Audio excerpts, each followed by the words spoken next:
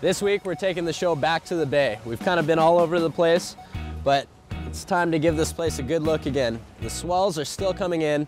It's surprisingly active for a La Nina year, and the waiting period's not up till February 28th. So there's still possibilities. Still got to keep my eye on this place and always keep a working knowledge of it so I know what to do when it does get 20 feet. Today this is just pinballs. Pinballs will break when it's 3 to 4 foot, I'd say.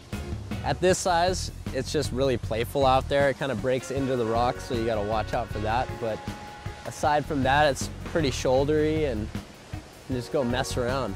A common misconception about Waimea is that it's actually deep where the takeoff spot is, which it's not. It's only about 15 feet of water.